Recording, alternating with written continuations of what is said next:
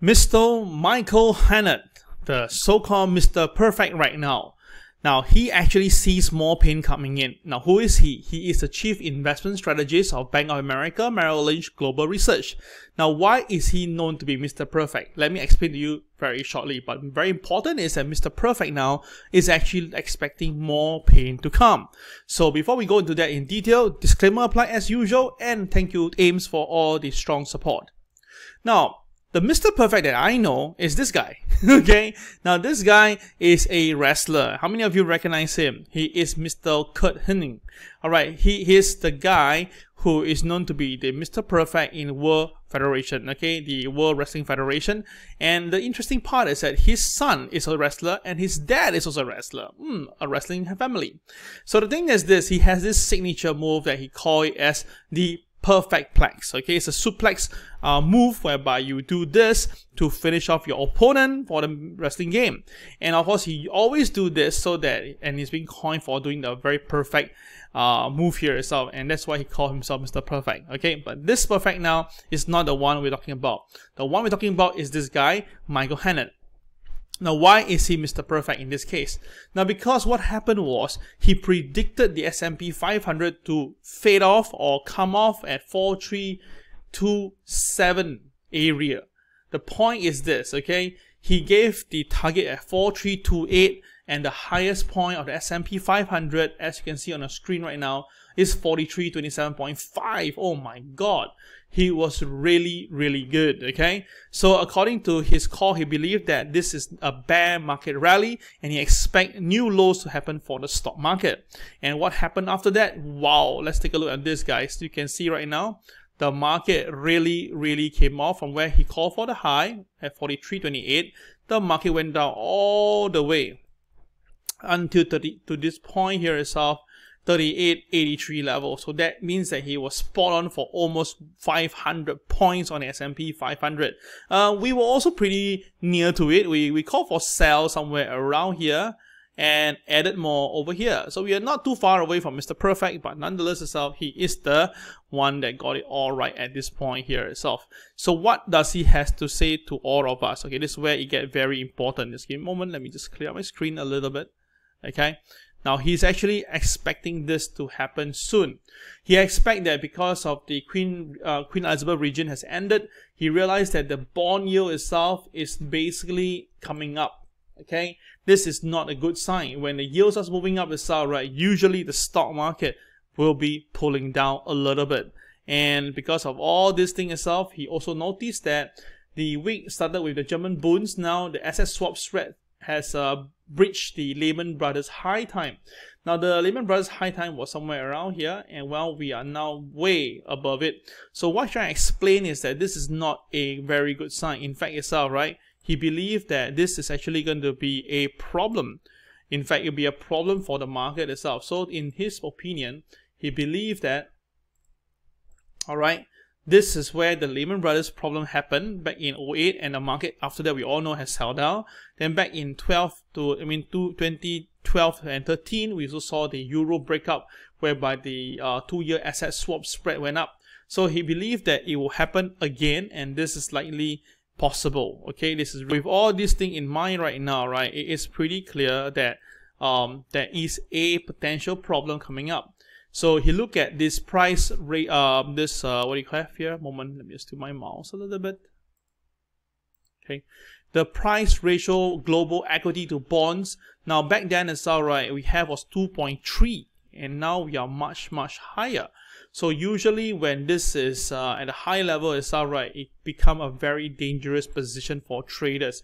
Even though the equity market is seemingly still holding up, right, but that is a concern. And of course, the problem with the demand supply is that the largest equity outflow since June 2022 has happened. So which means that, right, people are moving their funds away from the equity market, and this is not a good sign. And usually when all these things happen itself for a trader or investor, you must stand by that things may get something out of hand. So we can see from the screen right now that we have this the tech outflow is really coming down. It is more than the is the lowest level compared to 2019. Right, as we all know, in 2019, we saw the market itself was coming back down, and because the funds were exiting, so now we are actually having the same thing once again. And this is coming from the Bank of America Global Research. And of course, for the European side itself, it's the worst outflow episode since 2016. You can see that, wow, look at the amount of money coming out. So think about this. Where will be the next problem? Well, in 1997 we have the Asia financial crisis, and 07 we have Lehman crisis. Now it is very possible that it's this time around it could be the Europe side, and that's the reason why Harnett is thinking that the problem may come from Europe, and this may get pretty bad because it will be a spillover to US side, and this can bring the market down quite a fair bit. Alright, because this is the biggest, largest outflow from technology since January 2019, and it's 30th week of outflow from the European equities. 30th weeks. Oh my god, this is really, really bad. So with all this information from Michael Hartnett, he believes that, right, there could be more selling to come, and that's the reason why I want you to be careful, especially as we approach this coming period. Okay, alright, so let's just now move on and let's look at the charts of this one, S&P 500, the 500, 400, 600 annual earnings, and we can see now here that usually when we are above a certain number, we will have a bit of pullback. So the last time we saw it was about 100 level, and then we went up all the way to about 170 level, and now we are nearly more than 220. So this is whereby we can see that a lot of companies now, the PE ratio is pretty high, right? So with all these things telling us right now, there is a fair chance that there could be a pullback in the near future. So that's the reason why I felt that, right, that's the reason why the funds are getting out, because they know that the current PE ratio doesn't stand or hold water. And of course, with the Federal Reserve going to increase interest rate, which I believe will be 75 basis points, plus also there is this QT coming in on the 15th and 30th of September, very good chance the stock market will likely be hit. Right, there'll be some pain coming in, and of course when that all happens itself, we do know that recession is always near the corner, and that's the reason why I felt that there could be some selling in the near future. Alright, so with that, we have done with Michael Hartnett. Let's look at the charts right now and see what do we have for today. Now for today itself, right, let's look at the China market. Now China market is currently now trading on the downside, and I told you before that there's a strong resistance at this point right here itself. That is the moving average MA30, and last Friday the market tapped on it and now it's pulling back. So its market is going with the flow right now, and there's a good chance the market may continue to drag it down all the way back to 13,000 level, which I mentioned to you a couple of days ago. Then of course the US Dow Jones for today, let's look at the US Dow with a TWB indicator. Now we still expect the Dow Jones to tap 32,323. That is the BMB extension 1x1, and because the MA30 itself at 32,367 is pretty nearby. But at the same time, we can see that our KSI is red in color, and definitely the KSI is having an uptick. That means that there's sort of selling pressure likely will happen today. So I want to tell you this, if the market can push to 32,367 or 32,323, that will be the best deal. And then after that, we pull back down, that is a good time to sell.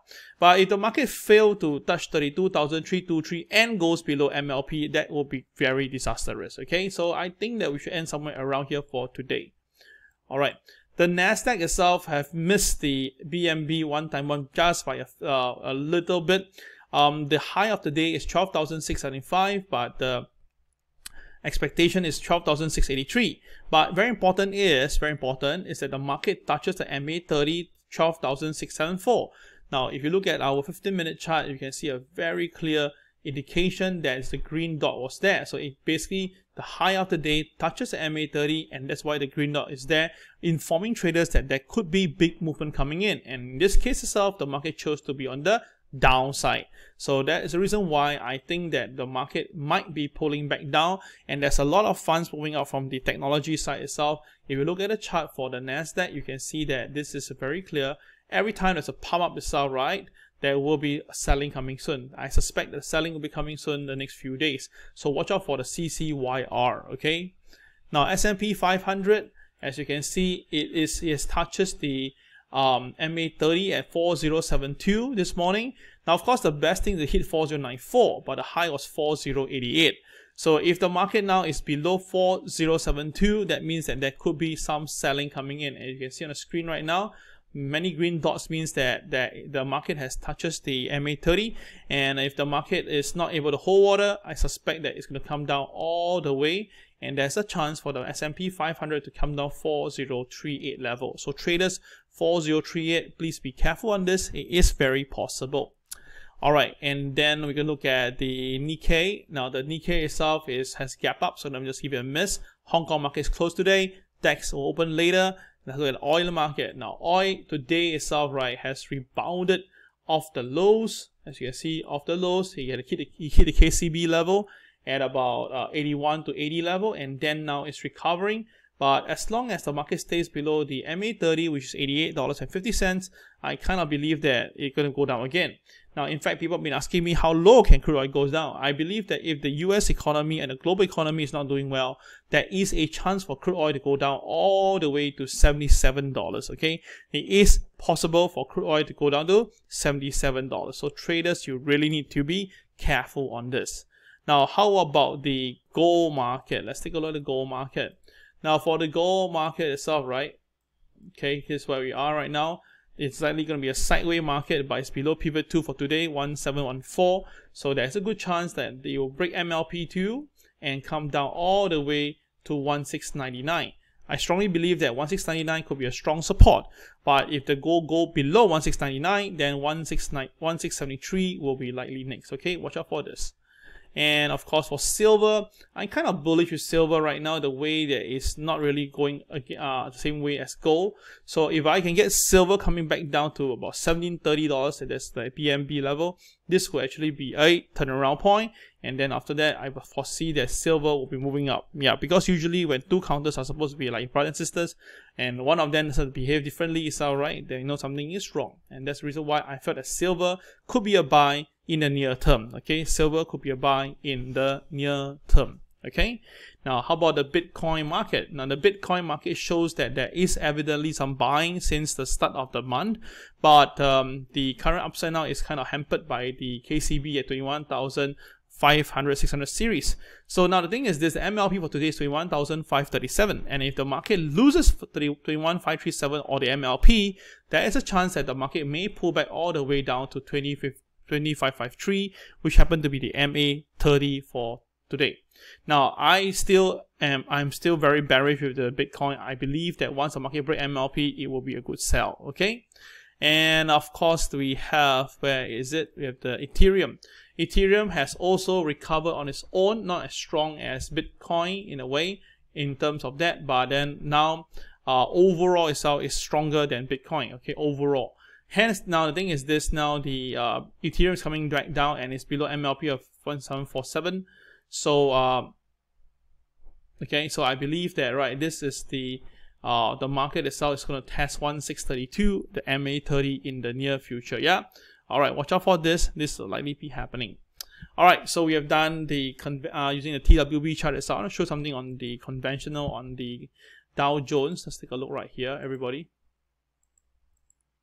So the Dow Jones, if you take this number 31,411 plus 33,258, and you take it and divide it by 2, you get somewhere in middle, something like this. Okay, this is the middle ground of the market, and you can see that the market didn't really this recent movement didn't really go past the midpoint, and this actually speaks for itself that there could be a potential pullback back to 31,411. And if the market really do that, then of course the next move, the very important support, will be here at 30,566. So the last time when this happened, the market rebounded pretty strongly. So I believe that this time around it will come back down and rebound again. Alright, but of course if the market really breaks 35%, the next target will be the 80% mark, and that's 29,563. But if you ask me what's my real view on the market, I believe that it could be sliding down further to about this point here, about 27,000 area. Okay, all right, now for my KRW at the moment, now both sides are, the KSI is red, the KRW is flat, so that means that there should be some fight between the bull and bear. So later in the afternoon, if you actually see that the market is pulling back down and breaks below the pivot 2 at 31,896, then there should be some more selling to come. All right, there's no reason to be panicking. All right, and okay, then we have this one more.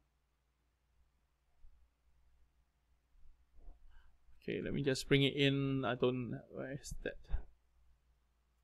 Okay, never mind. I just leave it there for today.